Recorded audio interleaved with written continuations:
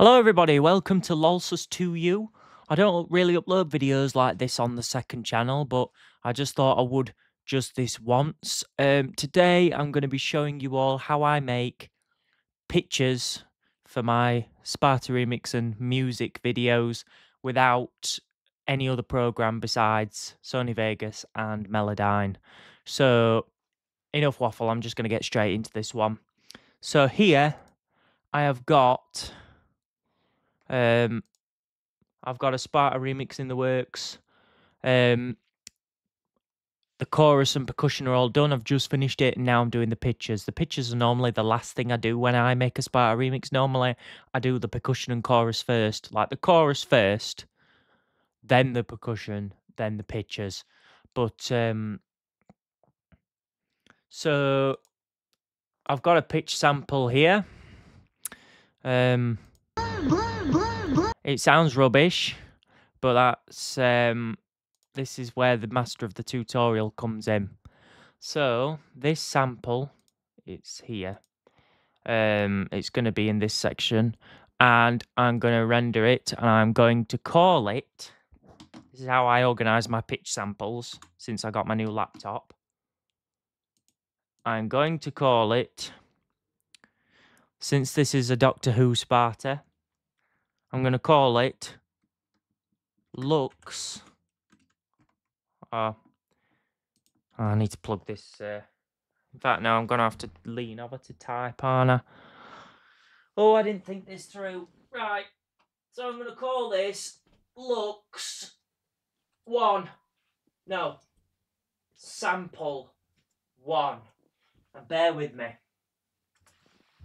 So, I've rendered the sample with audio only. And then I'm going to put this in my samples folder. My samples folder is there. No, there. Samples. So I'll put it in samples, and then now I open Melodyne 5. I use Melodyne 5 that I've always used. I paid my hard-earned money for it, and people would say, "Why don't you just get it for free with the leaking stuff?" I couldn't be bothered. So, will the program open, please? Right, so Melodyne 5 is here. Melodyne, so this is just the essential version. I don't have any fancy versions. I've just got the basic, normal version of Melodyne. So now I go into samples and I type Lux. Oh, I keep using this keyboard that's in front of me, but it's not this keyboard. It's this keyboard. Lux sample 1. So now I drop the pitch into here. So this is my sample. Will it play? No, but I don't need it to play. Sometimes Melodyne does this. It's when I've got my AirPods in my ears. It don't like play the. Anyway, so let's stretch it out. And what remix note is this bass? It is D, isn't it? So I put the original sample to D, put it in middle with 100% on each. So you're thinking, why have you got that gigantic curve? Well, we're not done yet. That's why we're not done yet. So I'm going to export this. And I'm going to call this one. Keyboard's down here. I'm going to call this one Lux 1.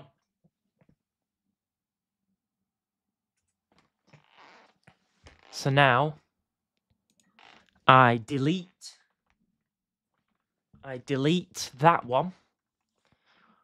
And where my folder is, let me get rid of my other folders just to make this easier for myself. So this is Lux 1, what I've just rendered. So I put this in. And yeah, we've still got a curve. So let's go on to here. Center. And then notice what happens now when I do the drift. So the drift curves up more the second time. So basically, I just keep doing this process until I've got a flat line in the middle. So These are from my Apoplexy collab part. As you can see how I number them. So this will be Lux 1.0. So this is Lux 1.0. So delete Lux 1, get rid of Lux 1, and then I go back into my folder and I get now Lux 1.0. So 1.0's here, and watch again. Center, drift, and watch the drift this time. Right, so the drift hasn't changed much this time, but the line is in the middle, the pitch is in the middle. So we do the same again. This time I'm going to call it Lux 1. Oh, that's a comma. 0.1. And now this is where I test things. So I delete that and I put Lux 1.1 into Melodyne. So when I put it in, it's put it in smack dab in middle. And when I click that button there, pitch center, it doesn't move. Pitch drift, it barely changes. So now that the center of the pitch isn't changing and the line isn't changing much, it's done. So that's how I know that the sample is ready to use. So I close this and I press discard. Get rid of it. Get rid of this Melodyne document. Oh, here's the other Melodyne I opened. I don't need that. So now I delete the original. So that's what it sounded like. So I delete that. And then I drop into Vegas Lux 1.1, the finished one. So I put this one in. So now let's hear what it sounds like. Do you see how different it sounds from how it sounded before? It sounds so much better, doesn't it?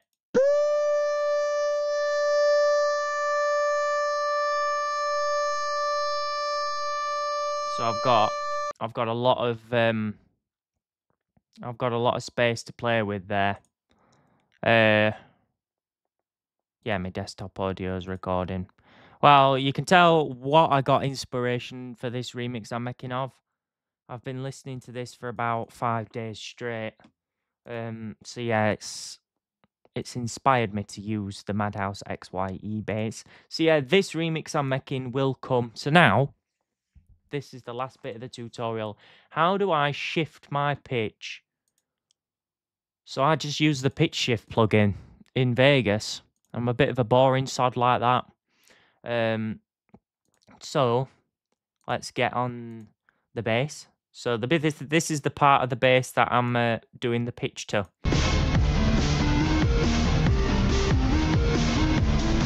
So it's going to be that sample, right? So I want to loop just this note.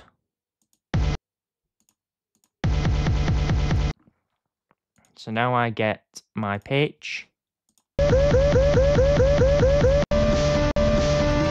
I'm going to trim the start of that. So this is at the wrong octave. It's too high. That's too high, so now I'm going to drag this. That's still too high. So I'm going to go to -24. There we go, that's perfect. So now we're at the right note for this particular sample. So basically, -12 is down 1 octave, 24 is 2, 36 is 3, 48 is 4, you know. So if I'm making a bass sample, let's see how it sounds. No, that's not what I wanted to do.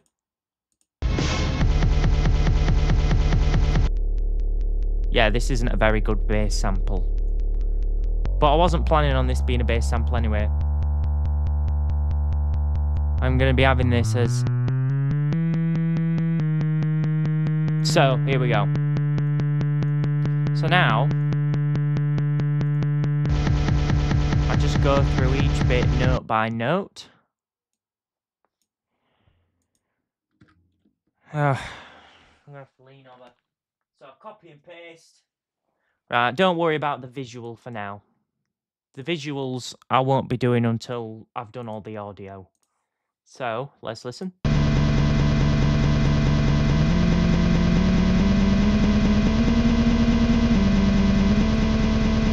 There. So that's correct now.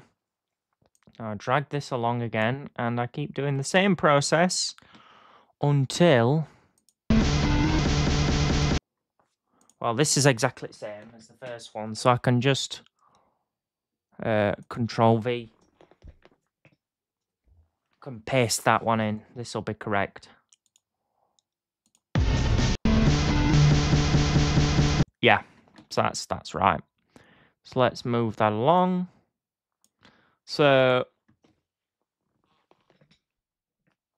now I'm just pretty much listening to it by ear and just matching the pattern to the bass. Let's turn it up a bit. The bass is louder than...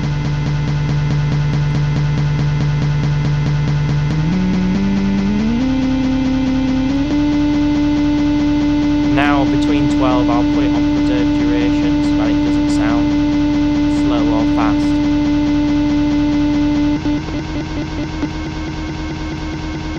In fact, I don't even need to reach for the keyboard, do I? I can just do this.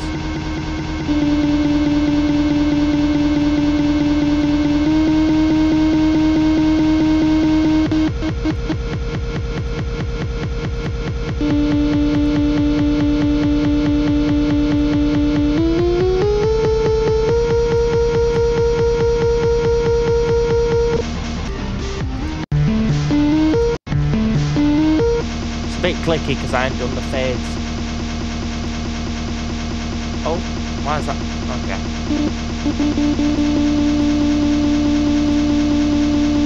I am now concentrating. So there.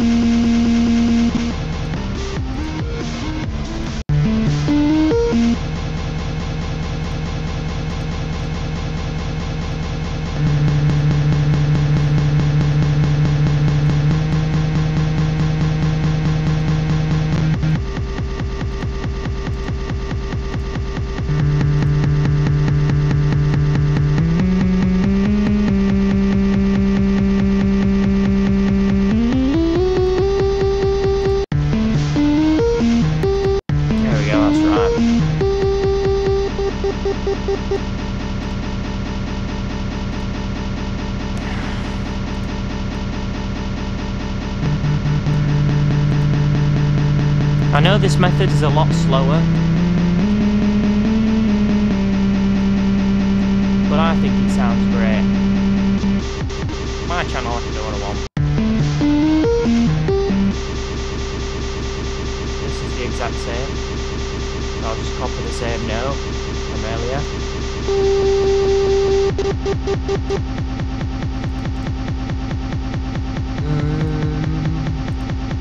Right.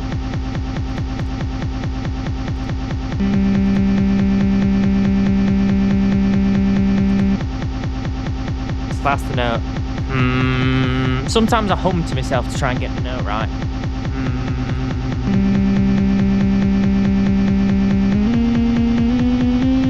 There.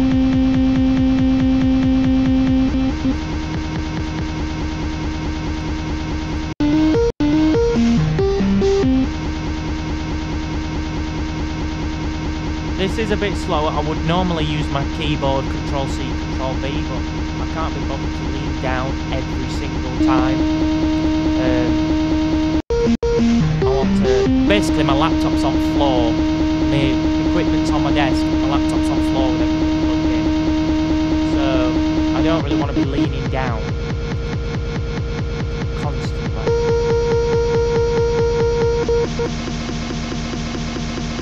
To be honest.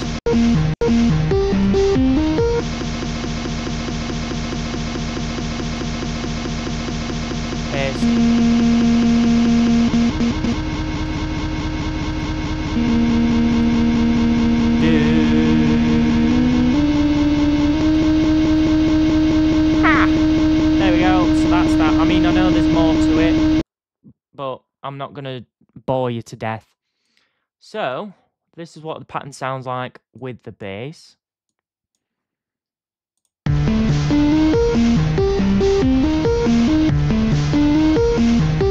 I'll turn the BGM off.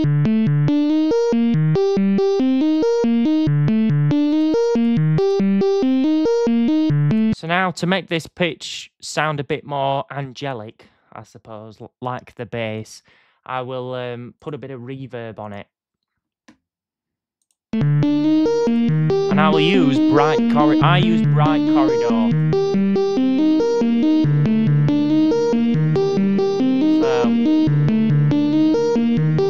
So that's how I do my pitches. And most of the time I put reverb on them to give them a bit more depth. But I don't use a crazy amount of reverb like MPC or whoever. So, or Vi or whatever he goes by now. But obviously we're not done. There's still the clicking sound. So we don't want that clicking. So what I do to get rid of clicking in a Sparta Remix or any kind of music, YTPMV video, whatever, I would zoom in, stretch it out until you can't zoom in much anymore. So like this is as far as I can go. So now I will do a fade like that and a fade like that, a fade in and out. It looks big, but obviously when you zoom out, it's microscopic. So now listen. So the clicking's a lot better now, isn't it?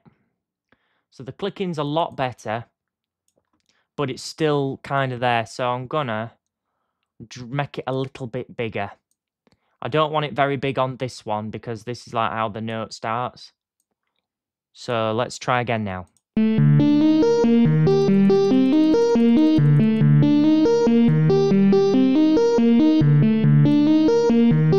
That's alright now, isn't it?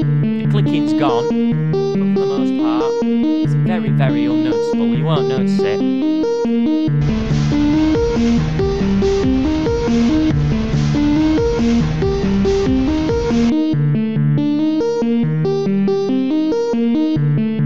So yeah, that's how I make my pictures. That's how I make all my pictures. And when I do bass samples, I crank the octave very far down and I see how it sounds. Basically, like crank it into the -20s or the -30s. Sometimes even -40s if I can get a sample to go that deep. But yeah, so that's how I make pictures for my Sparta Remix videos. So anyway, I hope you found this tutorial very useful for people who want to be a remixer and can't really be bothered to learn how to use FL Studio like me, or find it very confusing, or want a simpler method to do your work. That's how I do it.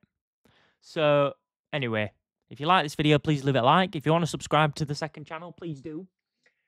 I will see you guys in the next video, most likely on either Lolsus or Matt's World. I'll see you guys later. Take care and goodbye. I did my outro without doing OBS. Oops!